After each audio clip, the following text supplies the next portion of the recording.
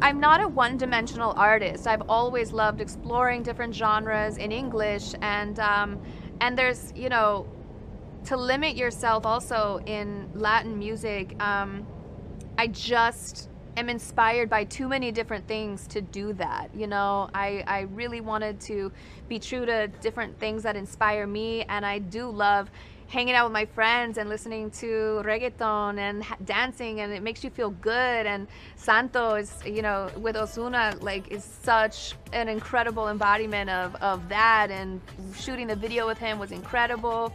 But, you know, always honoring the classics, as we have, you know, La Reina really keeps it pretty authentic.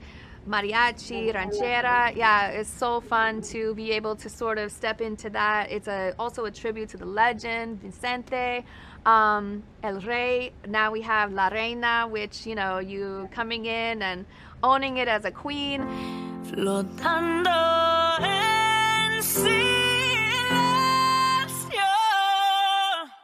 I was able to really pause and come back to my priorities and what I've been wanting to do, and I got to go to Miami and finally dive in the way I wanted to, because I wasn't just gonna do it and receive songs and be done. Like, I wanted to go and engross myself in it and make it feel like a family. I took my family down to Miami, where we stayed there for a month, and I really sat in the studio with writers and incredible musicians and songwriters, and it's a time where I truly fell in love with music all over again. Somos nada, somos todo.